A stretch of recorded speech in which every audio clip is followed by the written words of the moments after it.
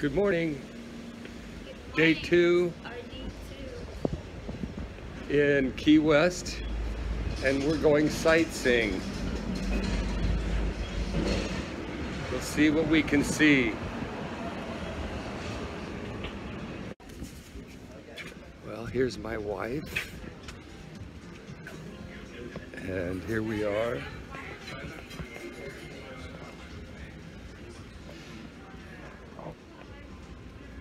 And we're going down to catch the train to take us to the other side of the island so we can see everything that we haven't seen yet. We're gonna buy a ticket for our bus tour. Hello. Hi, how are you? Good. Can I get a couple tickets for the train? Of course. The CONCH train, tour train. Train is $34.95. Is this too much or one? So we're waiting for our bus tour. We're gonna have a bus tour today, and we haven't had breakfast yet. I'm hungry. We're gonna be here for like 15 minutes. Yeah. Here we are, taking the train.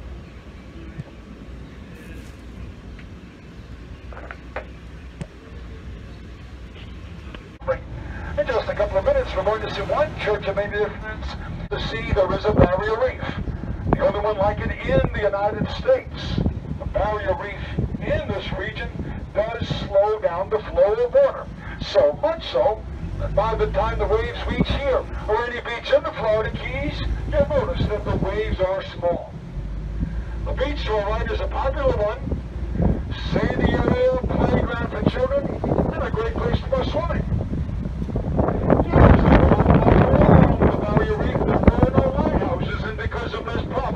Ships would often crash on the reef.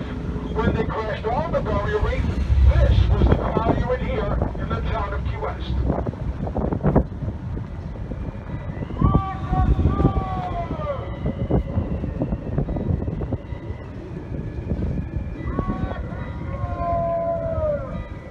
That was the cry, wreck the shore. Every able-bodied man would get in the boat, head to the reef. Of course, priority number one, rescue the passengers and crew. Once they were safely ashore, the next focus was get right back to the reef. The first person back to the reef was considered to be the wreck captain. They would get more than 25% of all the goods salvaged in the wreck. And by the year 1850, because of shipwrecking, Key West became a wealthy city. On the right, here is one of the forts of Key West. West Martello Fort. East Martello Fort is several miles in front of us, right by the airport. But the fort to our right was never completed because most of the bricks set aside for this fort, well, they were sent to the other side of the island, to our largest fort, Fort Zachary Taylor. Also to the right, here's the White Street Fishing Pier. Great place for fishing, great place to see sunrise or sunset. Many people call it the unfinished road to Cuba. Spanish explorers arrived in Florida. One of those explorers was Ponce de Leon. He came to Florida looking for the Fountain of Youth. He never found the Fountain of Youth, but what he did discover was an island chain west of Key West, the Dry Tortugas. Dry, there wasn't much rainwater that could be collected yet for drinking purposes. The word tortugas was appropriate, the Spanish word for turtle or sea tortoise. And Leon and others were in town. A tiger in Key West? Absolutely. Look to the left. Here's Key West City Hall. And on the far left corner, I'll point to the Key West tiger. Now the tiger on the left corner was built in the high school by our students in their welding class. And check out the teeth of the tiger. If you have any idea what the teeth are made from, well, I'll tell you, the teeth of this tiger, they're spark plugs from old cars. April 23rd, 1982, the Republic was born. Remember Highway 1 that we saw earlier? Highway number 1, the only way into town and the only way out of town. By a vehicle, of course. Right right down the road in front of us, we'll be crossing Truman Avenue. If you make a right turn down here on the Truman Avenue, go 7 blocks to the right, you'll cross Eisenhower Boulevard. Eisenhower Boulevard down there on the right is the official borderline between Newtown, Key West and Old Town, Key West. Our tour, of course, is in Old Town, Key West. The area down there on the right, which is Newtown, was all underwater before the 1930s. And you'll see a Captain's Walk. The structure on top of this building on the left was built in such a way to allow people to go up there with a pair of binoculars or a telescope, looking to the barrier reef to see if any ships are crashing. Some would call that structure a widow's walk because many a woman whose husband was a captain or a sailor, she would go up there praying for the safe return of her husband from the sea. If you missed that last Captain's Walk, or if you simply wish to see another one, well, you can start looking to the left over the white picket fence through the clearing. Here I'll point to another Captain's Walk.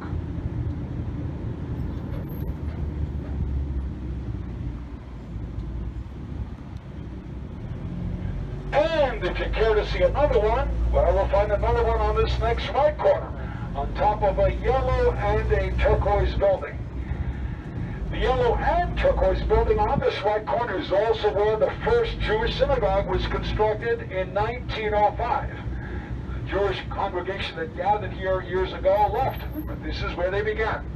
Again, if you care to see another Captain's Walk, as I make a right turn, look to the left and above, and we'll see another one together. There's a woman going crazy on Caroline Street. Stop at every man that she does me. Say it if you be them, if you be sweet. I show you how it is on Caroline Street. Speaking of the end of Highway number 1, it's right next to a large copper tree. The fibers of this tree were instrumental in making life jackets before we had access to synthetic fibers. On the right, here's the end of Highway number 1. Earlier in the tour, I pointed to the other side where we saw the beginning of Highway 1. Second home on the right. We'll look at a white home with purple or lavender shutters. This is the Marrero home. Mr. Marrero was in a Cuban jail. He bribed himself out of the jail. He moved to Key West, and he opened up a very successful cigar factory, marrying a Key West wife. But shortly after that marriage, he did pass away, leaving the Key West wife with a lot of money. But guess who should come knocking on the door? The barrier reef that we touched on earlier in the tour. On the reef, you'll encounter coral formations, all kinds of marine life, without getting your feet wet.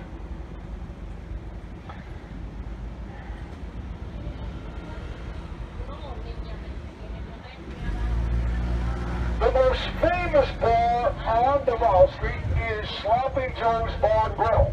That's where well-known author Ernest Hemingway spent much of his free time with fishing partner and friend Joe Russell.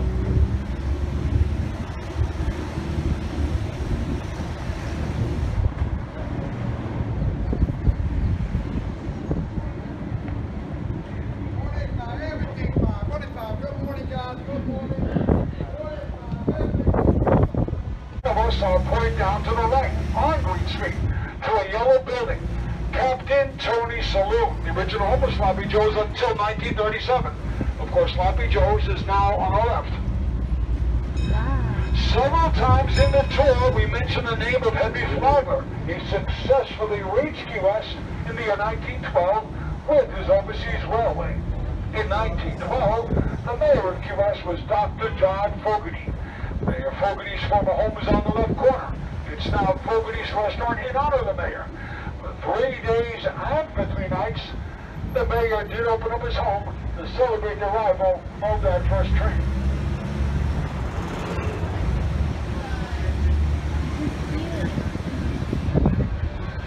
Tonight we'll see a white home with an elevated porch and a few flags. This is the oldest house in town. Built here on the right, 1829. Yeah. Here we are in the famous Mallory Square. And we're going to go take a look around. Yes.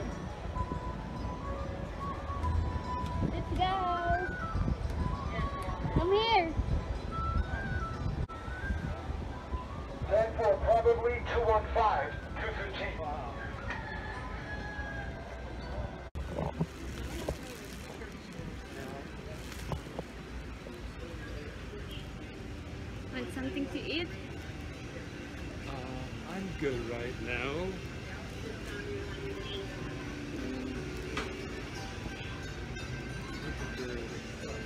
Look at this.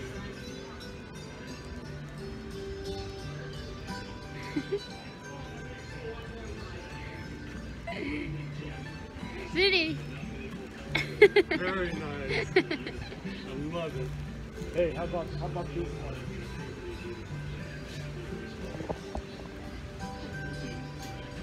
Ah!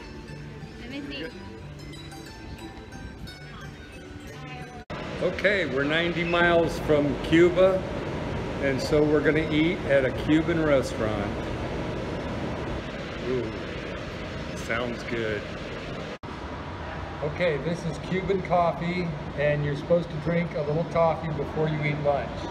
So here we go. Ooh.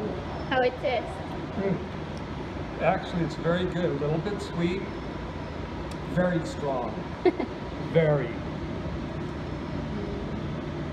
Very strong coffee. Very strong, but very, So very this is good. mine. Try it. It's actually very good. Okay.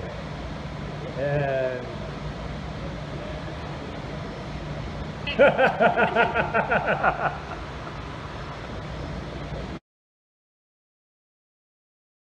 here's the southernmost house.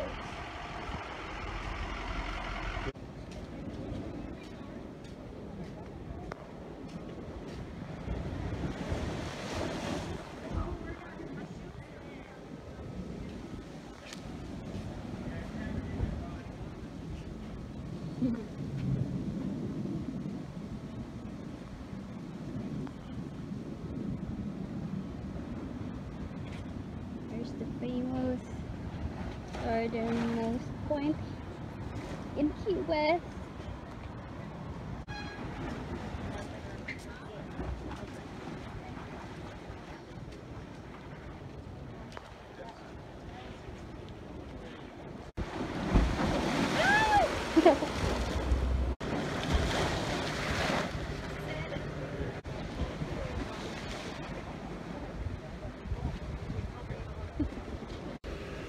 Hello.